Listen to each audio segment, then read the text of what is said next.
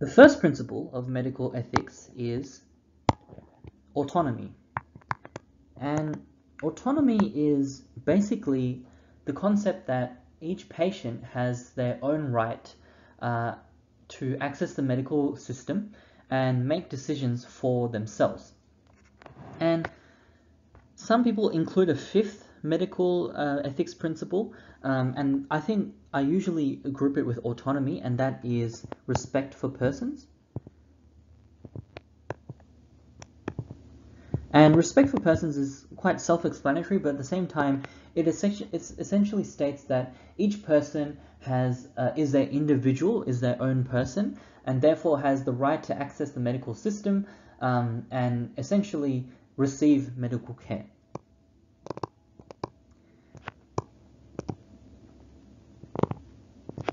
And by receiving this medical care, they have the right to make their own decisions. So for example, say if a doctor is asking a patient to start chemotherapy, then the patient has the right to either accept or decline that therapy, depending on what they want to do. And in some cases, autonomy can actually be bypassed. For example, if a person is suffering from a degenerative condition such as Alzheimer's, and they lose their capacity to consent, then basically the doctor can bypass autonomy and make decisions for the patient if it's in an emergency scenario, or consult with a family member of the patient in terms of a substitute decision maker or advanced power of attorney to make decisions on behalf of the patient such that they are ensured that they're making the best decisions in the best interests of the patient. So that's the first concept. The next principle of medical ethics is justice. And justice relates to access to the medical system. It essentially means that all people, regardless of who they are, have access to medical care. And once again, like autonomy, that's not always achievable. For example, if you are, for example, a migrant from another country and you don't speak English, then having an interpreter is helpful.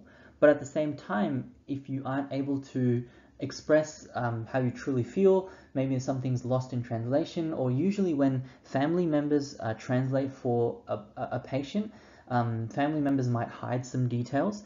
So essentially your access to the medical system is affected because you're unable to make those decisions for yourself, and that is once again an autonomy issue as well, because you're not making decisions for yourself. Justice can also have an effect geographically as well. For example, Indigenous communities living out in remote and rural Australia usually don't have the same access to medical care as people in urban areas, and therefore that's a justice issue because these people aren't able to access the same degree of medical care or same standard of medical care that has been seen in urban areas. So they're essentially forced to come to urban areas to seek medical care. The third concept of medical ethics is beneficence. And beneficence is quite closely related to a fourth concept, which is non-maleficence.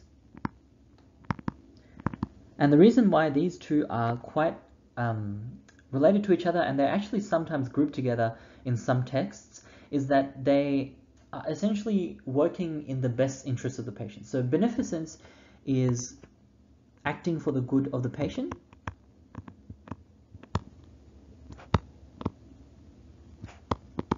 And what that means is that in any medical procedure that is undertaken by a doctor or a nurse or any other health professional, it should be for the best of the patient. So, for example, if the patient has a broken leg, then putting a cast on the patient is doing something for the good of the patient because you're preserving their bone and ensuring that it heals in the right way. Non-maleficence is closely related to this because it essentially states that you shouldn't do any harm to the patient. And this sometimes can be something that is a little not that well defined in its medical definition or in where it can be applied, because harm is something that is usually weighed as a potential benefit or a negative. And what I mean by that is that, say for example, if a person is going to have a surgery for the removal of a tumor, and say that tumor is in the brain, and for example, that tumor is pressing on, let's say, the parietal lobe and is impacting on their ability to perform certain functions and affects their somatosensory cortex, then you have two options. Say, for example, not removing the tumor is going to cause the patient's death, but removing the tumor is also going to cause removal of the somatosensory cortex or part of the cortex, to mean that they aren't going to have sensation in a particular part of the body.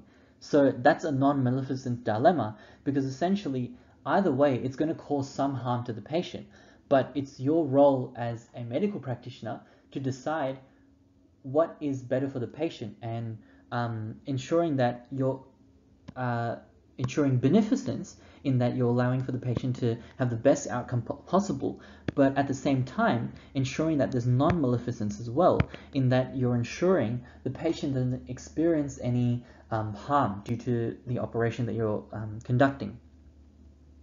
So as a quick recap, the first principle of medical ethics, autonomy/respect for persons, denotes that patients have rights and they have the right to make their own decisions regarding the treatment that they are going to be prescribed.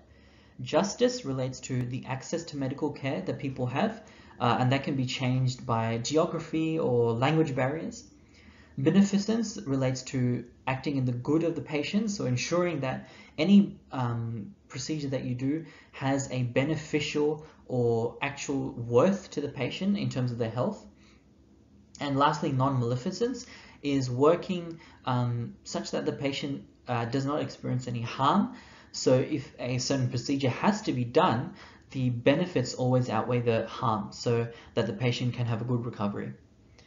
So those are the 4 principles of medical ethics. Thanks for watching.